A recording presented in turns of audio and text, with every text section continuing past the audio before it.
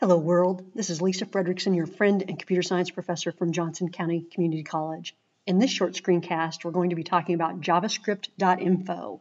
It's a website that has a free online JavaScript textbook, or they call it the Modern JavaScript Tutorial.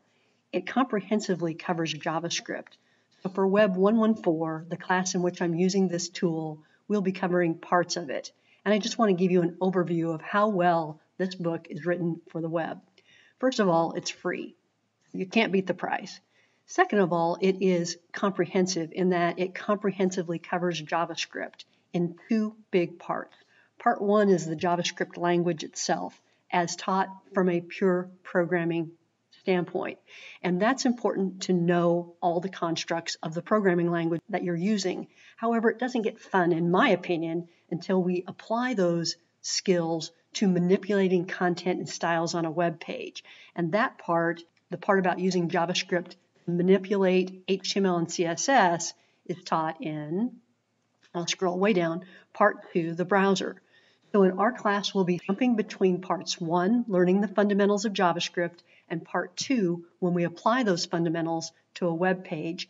And all that will be organized for you in our Canvas shell, where the course is outlined. I just want to share with you that there's a lot more subjects in this textbook than we'll be covering for our JavaScript 1 class, but I will clearly identify those sections of the book that we'll be covering for the class. If we scroll on down to part 3, there's all kinds of additional wonderful articles that may benefit you in your education. For example, in almost every programming language, we need to learn quite a bit about regular expressions to do matches for data and text. When you first come into the website, you'll just type it into the browser, javascript.info, and you can scroll down to the section that you want to read. The first thing we're going to do, of course, is read 1.1, an introduction to JavaScript. And I want you to see that once you get into a chapter in the book, there's a navigation on the left that talks about all the major parts in that section. There's also a hamburger icon where we can expand and collapse that navigation. There's also a tutorial map that we can click that gives you an overview of the entire site.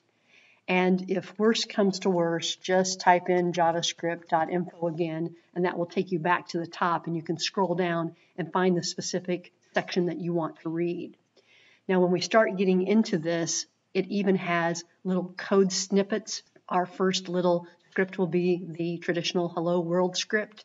And so when you see code, you can click the little show button and it will show you the alert hello world that this code is creating.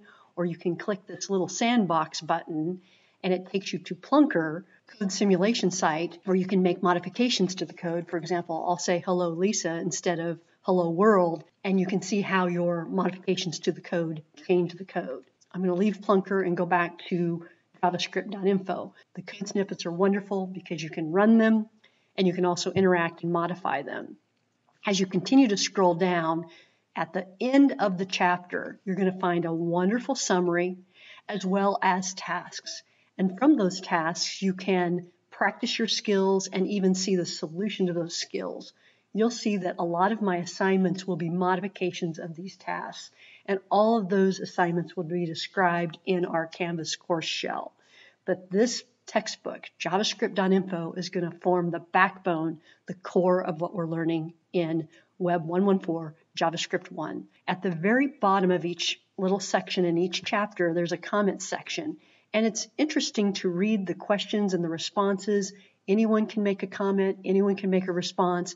And in this way, this textbook is constantly being improved and updated. Now, of course, if you have any questions about JavaScript or our projects or our quizzes or anything about the class, I hope that you will direct them to me and use our discussion threads at Canvas so that everyone in our class can benefit from that Q&A. So thank you, javascript.info. I think it's a fantastic textbook. It is current, it is interactive, it is comprehensive, and it is constantly being improved and updated. Thank you.